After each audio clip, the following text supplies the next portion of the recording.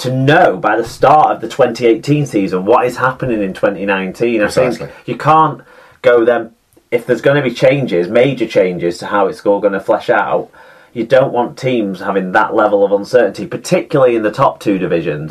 Okay, the support is so low for a large part of the League One clubs that those people that do go and watch them are resilient enough to these sort of things anyway, and will find their way around it as things go on. And that season starts a little bit later in the year. But for the top two divisions, we need to have some sort of understanding of where clubs will lie at the end of 2018 before the start of 2018. Yeah, to me, this buys them adequate time to prepare for any changes they might want to make. And if they manage their time properly and manage the decision-making process properly, because they're already out and about doing surveys of fans, so I'm sure they have the opportunity to get in the club's ears and figure out what could be, if any sort of structural change would be made for 2019. Yeah, I mean, it's something we can obviously have a conversation on down the way. If people want to put their suggestions forward and stuff for what they want, that will be welcomed. I'll be doing a little blog with my suggestion. My one man only sees this as the way forward suggestion, but I actually think we're in a position to implement it with clubs like Toronto, Toulouse, hypothetically someone like New York, but really, you know, other full-time clubs like Hull KR already in the Championship. Because basically we've got 16 full-time clubs as it sounds, haven't we? Yes. And the Bulls don't really count. Nope. But London, Hull KR, Toronto and Toulouse do. Well, there you go.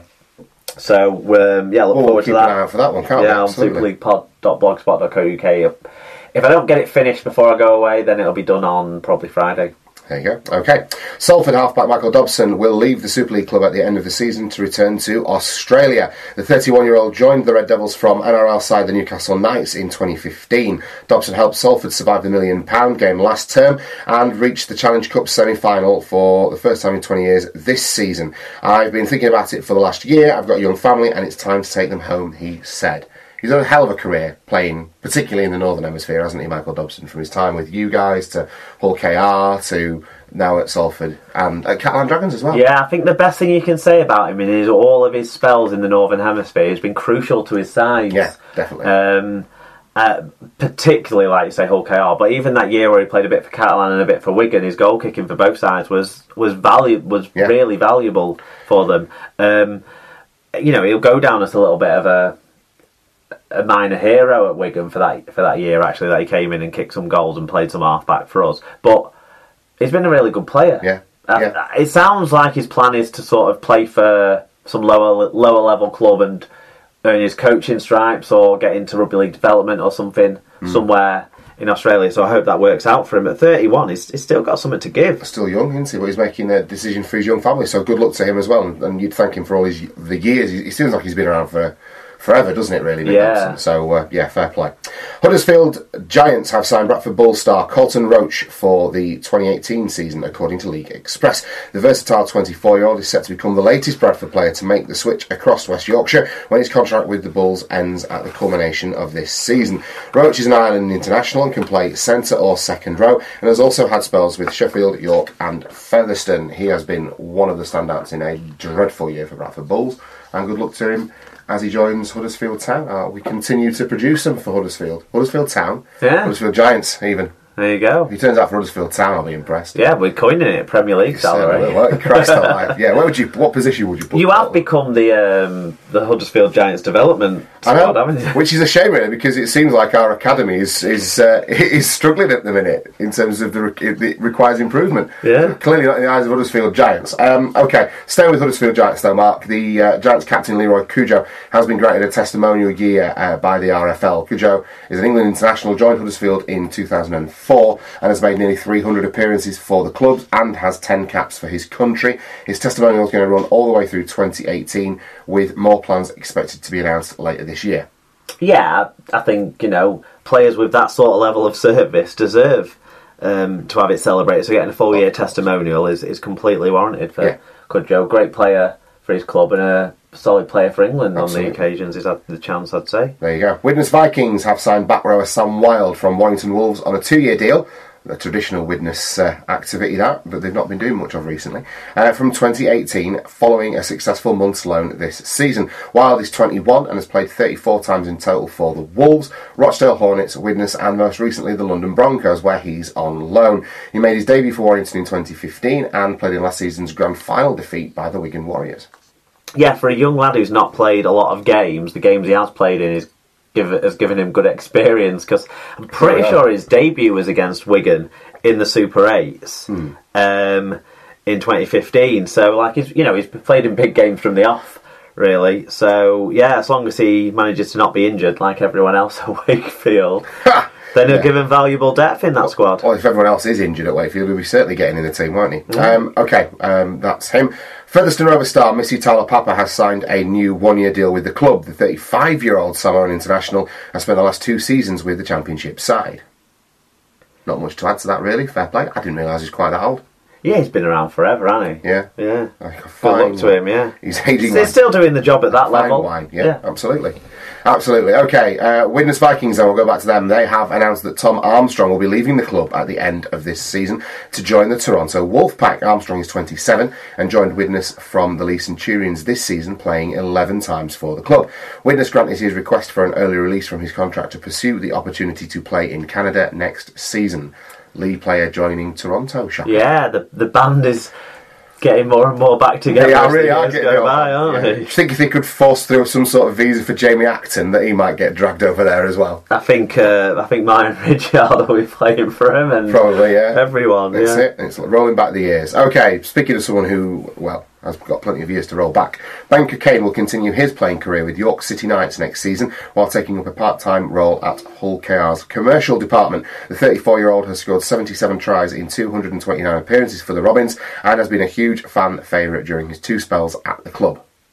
Big signing for York City Knights. Yeah, it's a headline grabber. Hopefully he can play plenty of games for them and put in the same sort of passion that he's put in his spells at Hull KR and Wakefield in the Super League, because he's and not the same sort of passion that he puts in like on the streets, because on the streets.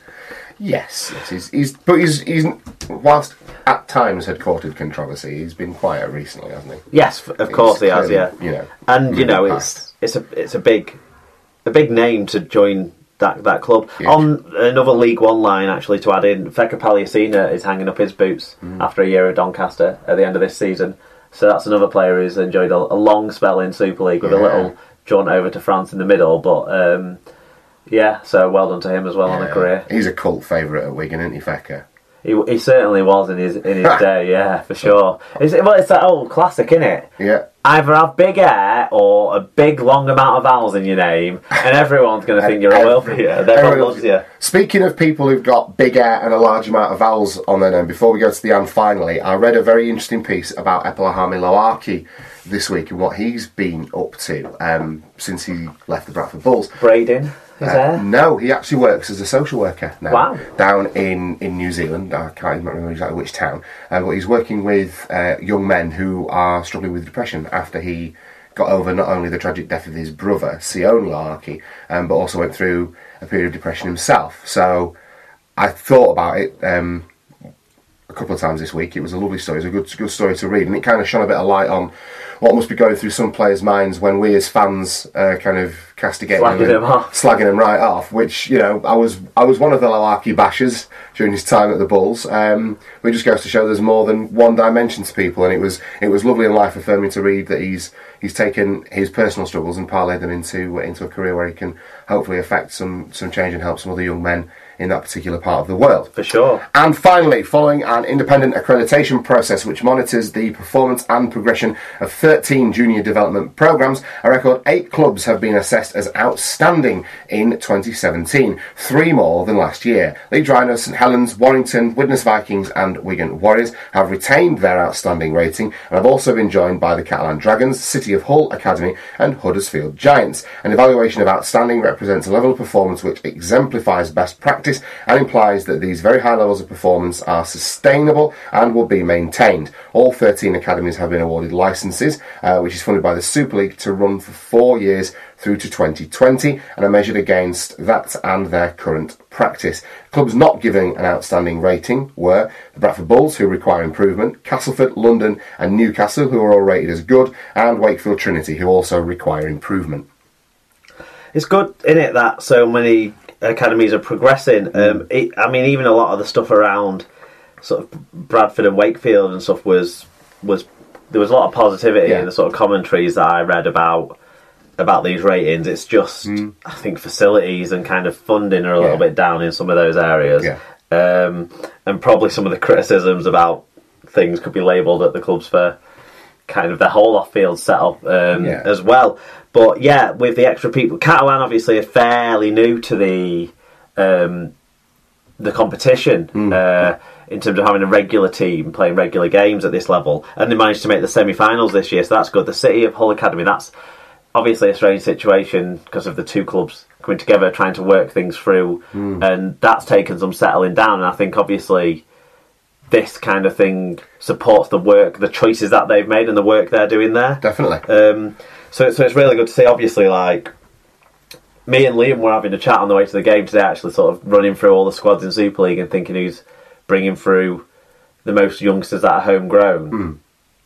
And most of the teams now you're starting to see more and more, and I think that's a good thing as like money dries up maybe, or availability of overseas players is lesser with a higher salary cap down under or what have you. But it's good to see, because it only strengthens the player pool available, because even if Leeds Rhinos or Wigan Warriors or Castleford or St Helens are producing to the prolific levels they always have, players might not get in the top level sides at these top level clubs, but it means the game has got a good grounding to move forward with players who've had a good education in the game. And one of the key things about these accreditations is what are they doing for these young men as people as well as players, and giving them educational opportunities and stuff like that, and the links that all these clubs are now getting with educational establishments in their communities and stuff can only be encouraged, because rugby league is a short career if you make it to the top, let alone if you cut adrift at an earlier stage. No, it's fantastic, and again it augurs well for the continued development of the game. If we're starting to get our own house in order and you know, grow our own vegetables if you want, we're going to be in a better position for it moving forward, aren't we? Yeah, and let's hope that more academies can pop up in France, and Toronto can do something about it as well, and then we really have a sort of talent pool to draw from, and these clubs that are maybe going to be looking into bringing in academies or improving their academies have got 8 examples of who they need to tap up and have a chat to. Exactly. We can all share best practice on that one, can't we, for the overall benefit of the game, you would hope. Yeah. There you go. Okay, that's the news from around the world of Rugby League. Let's take a look back now at round 4 of the Super 8s.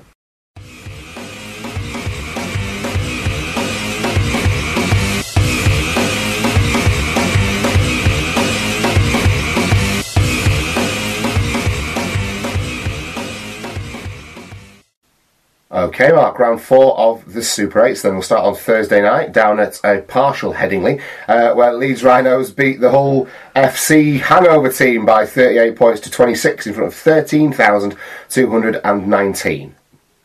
Oh, it was refereed by James Child. We'll get to that. Well, before we go into the fan reviews, how bizarre was it? The camera. Yeah.